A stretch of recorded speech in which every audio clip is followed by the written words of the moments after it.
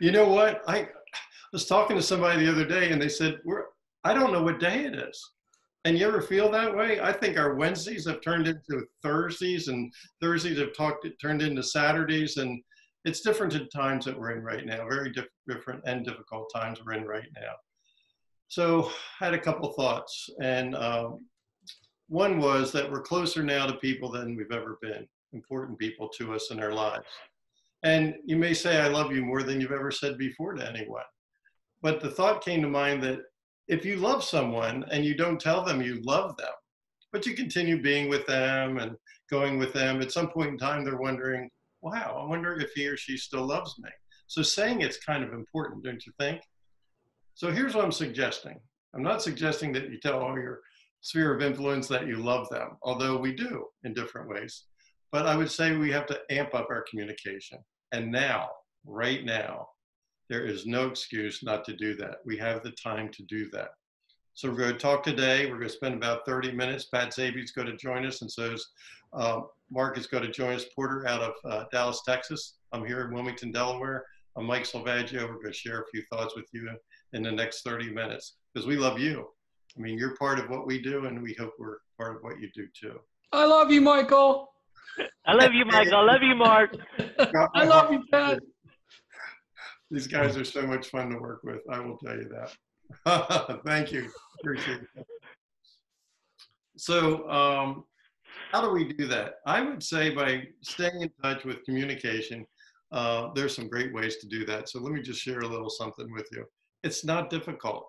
I mean, so many times we think we need this complex software, and I mean, there's some real easy solutions to that. And we're going to share some with you a little bit later, but let me do this first, share this with you. And here's one of the things we want to think about doing. Let's just go back to our basics. It does not have to be complex. Those notes that we always talk about, what a great time to just send out a note a day. We don't have to go crazy and do 5 notes a day. Just try sending out 1 note every day. Had a little time, it came to mind. I just thought I'd drop you a little note. And phone calls. There's nothing like that personal phone call. So pick up the phone, make the call. And again, it's just like you came into my mind and I thought I'd give you a call and see how you're doing. If you got a little impromptu video, send that. We've got a crazy problem with squirrels in our backyard, and we've had to catch them. We actually got a little trap and we're catching them. Made a little video showing us catching and releasing the squirrels. People enjoy that. Make them part of your world. Post those kind of things to Facebook, and you'll create events and moments that for your CRM that they'll never forget. They cannot they cannot eliminate your phone call with the stroke on a keyboard. So why don't you do something that they can really hang on to and have the ability to use in the future and think about. If you're asking somebody why, here's a great tip. Ask them why at least 3 times. If they're talking about something that's making them happy that day or something they're concerned about, ask them why that's happening. First time they answer the question why is what they think they think. The second is what they think you want to hear. The third is what they really feel. You've heard before, drill down 3 levels. Well, here's the 3 levels. And this came from Blue Fishing. What a great book. What a great speaker we had at Celebration that year to be able to hear them. Communication counts. Don't underestimate the power of simplicity. Don't be easy to understand. Be impossible to be misunderstood. I heard someone one time ask for directions to go to someplace, and the person rattled off the directions. And the comment came back, I thought it was brilliant. He said, okay, I want you to tell me the directions again, but this time, explain it to me like I'm 12 years old. In other words, the responsibility is the author's. So make it clear, make it simple, start with your CRM, and what a great time to do an annual update on the value of your real estate. And just say, you know, in these times, we're able to do things for our customers and clients that we've never had the opportunity to do because a lot of it's time intensive. So I wanted to let you know that's what I'm spending a lot of my time doing. If it's okay with you, I'm going to generate an evaluation of the market, maybe some comments on your particular neighborhood. Later in this little 30-minute segment, Pat Zaby's going to tell you a little bit more about how to do that effortlessly. And you can do it almost effortlessly. We have the technology now to do it. So I would think about that. And maybe in the spirit of technology, You might think about using multiple signatures if you're using Gmail. Formerly, they were called canned responses. Now they're called templates.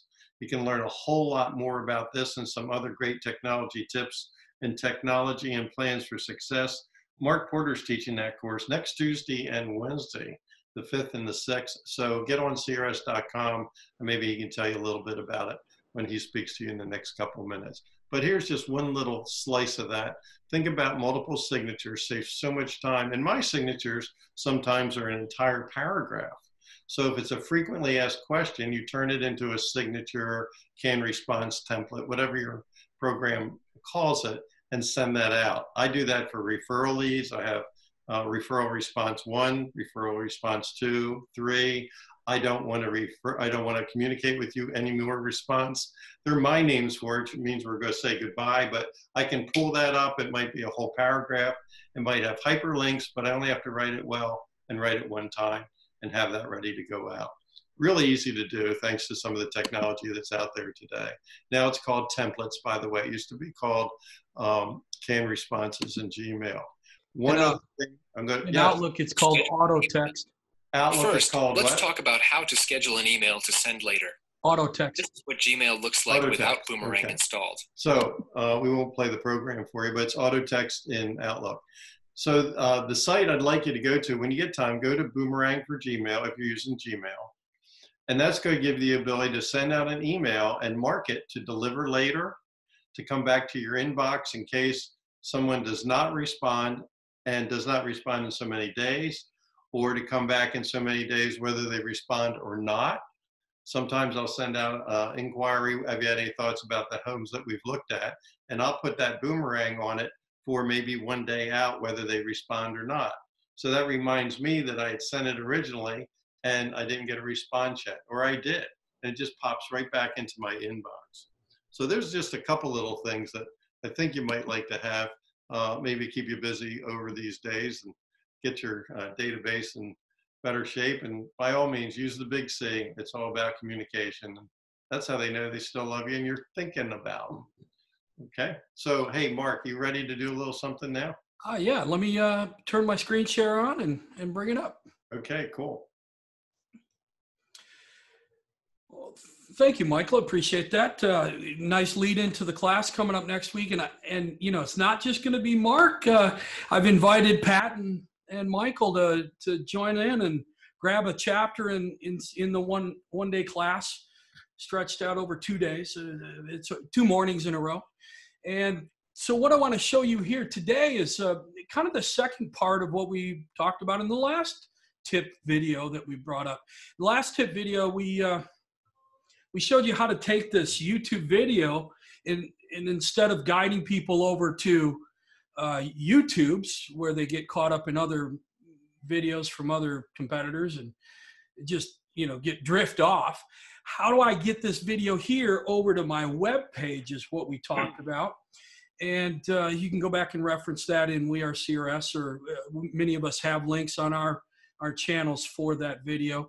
And I would encourage you to go back and see it. But so I want to pick it up here. You've got the email on your web page now. I'm sorry, not the email, the video on your web page now. And now I want you to put it inside of an email. But first I want to give you a couple examples of how I've used this. One here is, here's an email communication, just one of our monthly, in a sense, it's like a newsletter, but it's a video. And so we cut a video, talk about the subject matter for 2 minutes, and shoot that video out, as well as post it on our YouTube channel. And here's one, just a common questions answered in video format. Here's another example of placing email or placing video in your email, and it's our just listed email message. So every time we get a new listing, we create a video, put it in YouTube, put it on our webpage, and we share that via an email message. Now, there's really no such thing as video inside an email message. It's all about perception, whether you're using Boom Boom or some of the other companies out there that charge to put video in your email. I want to show you how to do this yourself so you get credit with Google. You get the juice with Google. Otherwise, why would you want Bonbon to get the juice from Google? So I'm creating traffic on my YouTube channel and my webpage that Google likes, and it helps me climb up the search engine result. Here's another example of using video. Actually, this is a trick. My MLS does not allow me to put a YouTube video in MLS because it could be considered branding. So what do I do on that 25th page, or that last page or last photo that I upload to MLS for this listing? I put this photo. And now what does this photo tell the surfer who runs across this photo? Yeah, it shows them that there's a video over in YouTube. So all they have to do is maybe go over to YouTube or Google and search the address. This video will show up. Another example of using video in your email is when you show one of my properties. So I get an email message every time a property you set up a showing, and I reply back to that email saying, hey, thanks for showing my property or listing. Here's a video to tie you over. And this ends up getting 3 to 6 hits immediately when I shoot that to you. So consider these 3 or 4 approaches to getting video into your email. And let me show you how to do it. So first of all, I'm going to head on over to my web page. And here's my website, castlehillsrealestate.com. Here's happens to be where the location of that video is today. And I'm just going to grab a snapshot to put in my email message. So how am I going to do that? First of all, you notice when I rest the cursor off to the right, the play button is black, but when I place the cursor over it, the play button turns red. Grab a screenshot while it's red. And the keystroke for this, for you PC users, is Alt Print Screen. So you look for the Alt button, look for the print screen button, hold down Alt, tap print screen. And for Mac users, what's the print screen button? Do you remember, Michael? I use Command Control Shift 4, and then I select the portion of the screen that I want, and it's on my clipboard. Oh, so you could crop it out right there. Right there. Copy it. So I'm gonna do my traditional way. I'm gonna do an Alt Print Screen. Now I'm gonna go over to my favorite photo editing program, whatever that might be. Most of them can crop. Let me bring that up in front of us, and I'll paste. And here, now I got the video. So just go up and grab the corner, crop that out a bit.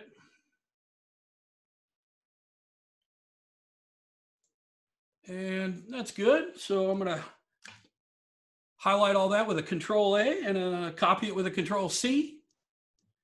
And I'm going to head back to my email program, open up a new email message, and hit paste. So can you add pictures to your email? Absolutely. Can you hyperlink those pictures? Where do I want to take them to that video? We want to take them to that video up on my web page. So I'm going to go up and grab that address and hit copy. Come back to my picture in my email message. And how do I hyperlink a picture? Does anybody remember? Yeah, right click, link. Right click on the picture, link, and hit paste. And you can see that I've now hyperlinked that picture. Therefore, I have video in my email message. Ooh. So this is something it's 100 tips like this is next week's class. I want to see you in that, and I want to show you all these cool things you can do is to brush up and polish up on your technology in class and get CRS credit to boot. Hey, Mark, and then you can take that and put that into a signature like we were talking about. Oh, yeah. Yeah, in Outlook, as long as you ask. Check my time. Am I okay? We're 15 minutes in. We're good. Yeah, okay, I'm good. Yeah, in Outlook, if you want to make a picture can be a part of that auto text too. So you go in here. Now, this is kind of hidden in mine, so let me try to hide this floating menu. There we go. And I highlight whatever I want to become auto text. So write the perfect paragraph like Michael said. and then I hit insert quick parts, Quick parts, right? Yeah. auto text. And by the way, those example emails, those are all auto text for me. Every time we get a new listing, we have an auto text for the details for that listing. And we have the showing response, hey, go check out this video. So we give it that auto text selection. And now it can pop in automatically with the use of a keyword. Nice. Again, I want to brush through that. I mean, today we're just doing this real quickly, but next week we'll go through that over and over again. Here's how you get to that class that we're talking about. Technologies and Plans for Success is located over at crs.com. It's the 5th and 6th from 9 a.m. to 12:30 Central Time. And we'd love to see you there. I'm excited about Michael doing the customer relationship management and Pat doing the email marketing sections. Looking forward to it. Hope you see you then. Pat. It's going to be a lot of fun.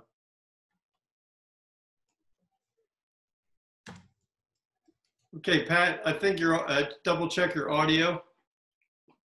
Oh yeah, we can't hear you, Pat.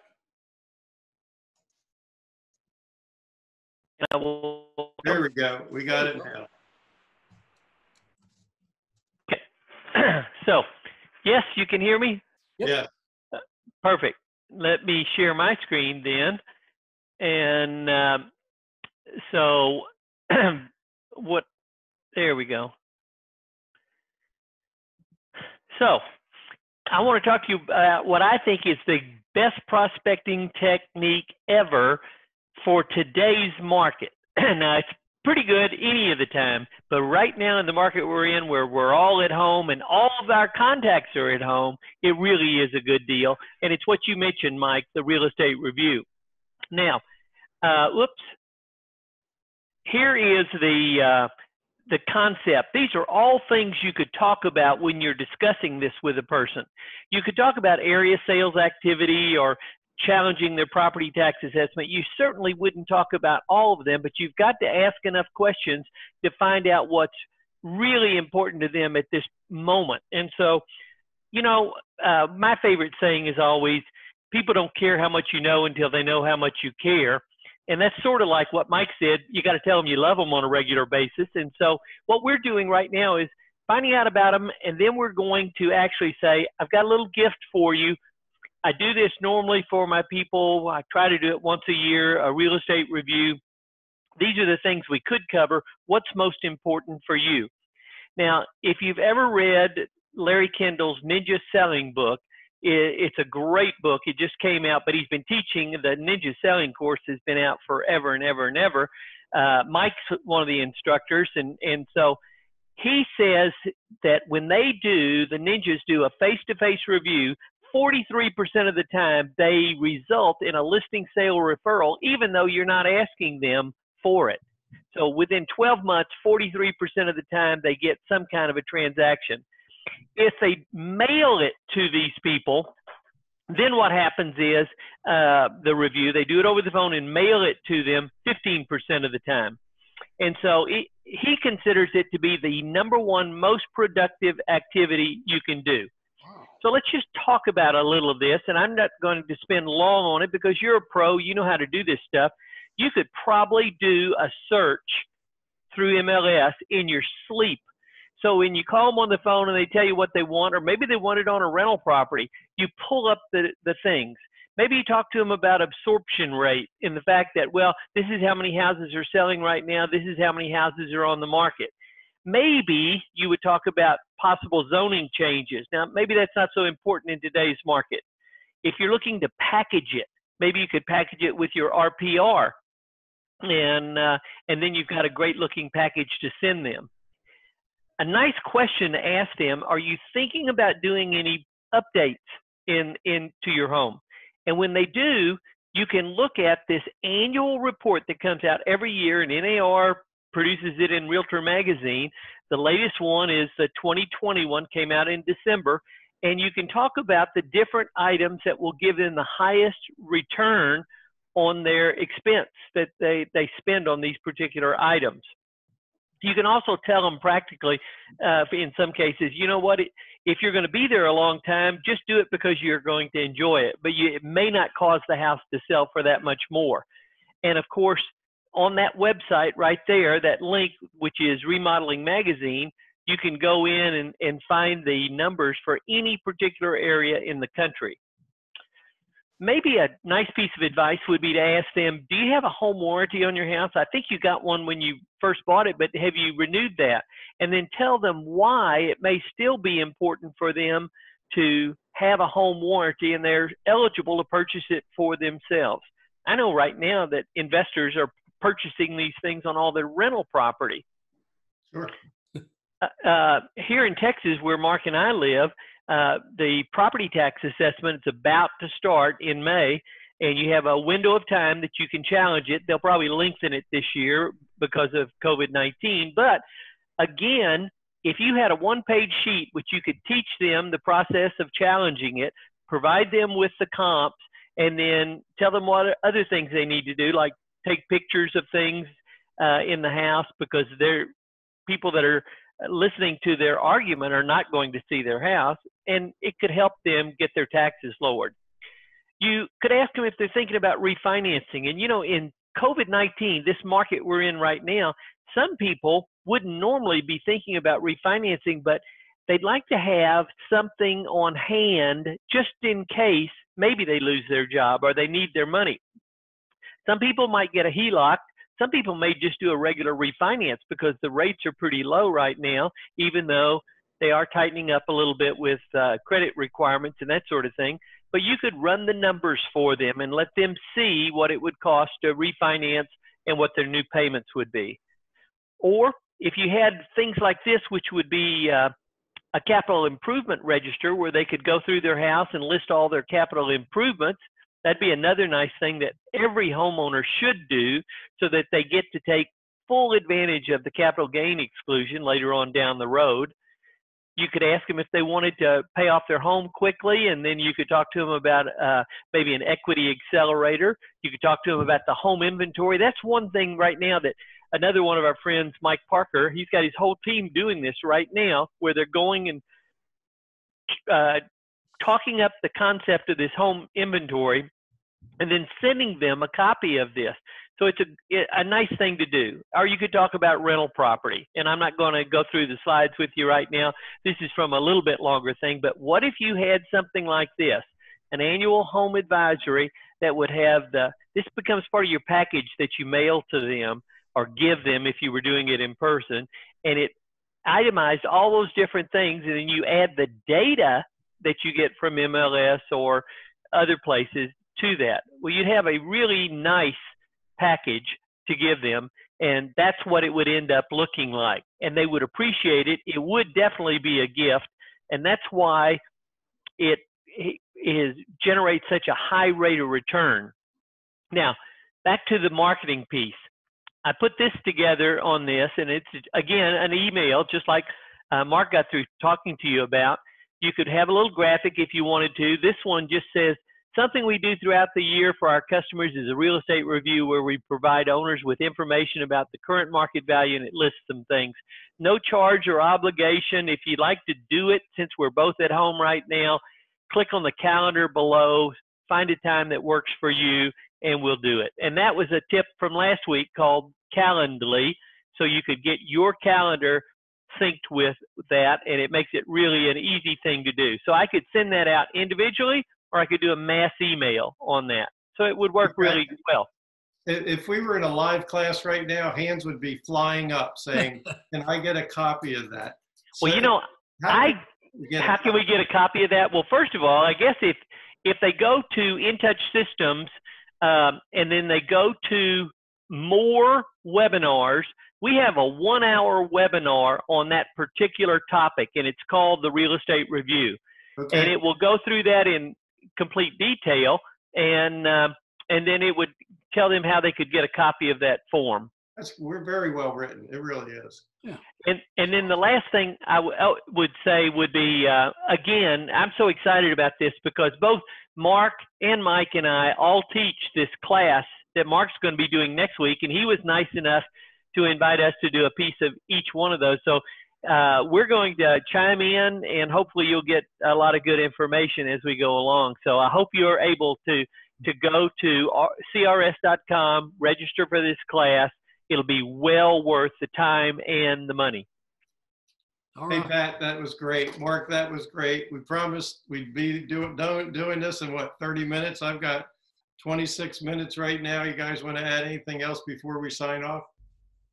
It's not a class to miss. It's time to polish up our tech while we got a little extra time. And I got lots of cool stuff to show you. We'll show you how we can do video communications with our clients, how to keep in touch with people with the In Touch program, social networking, marketing, refining that, controlling it. Can't wait. I hope to see you there. You know, Mike, you said at the beginning of this section, this video today, that you got to tell people you love them on a regular basis. And this 50-year-old, this man that had been married for 50 years was once being talked to by his wife. Tell me you love me. Tell me you love me. And he said, I told you 50 years ago when I married you that I love you. And if anything ever happens to make me change my mind, I'll let you know. Well, Dr. Phil, who used to live in Arlington out here near Dallas, if Dr. Phil was here right now, he would tell you that if you don't tell your spouse you love them on a regular basis, someone else will. and I'm going to tell you right now, and Mark and Mike will, I didn't get their agreement on this ahead of time, but after being in real estate for as long as I've been in and as long as they've been in, we're going to tell you that if you don't tell your customers that you love them on a regular basis, another realtor will. That's for sure. That's for sure. Well said, Pat. Hey, thanks, Pat. Thanks, Michael. It's good seeing you again. See you soon. Take care. All right. Take care. Bye. Bye-bye.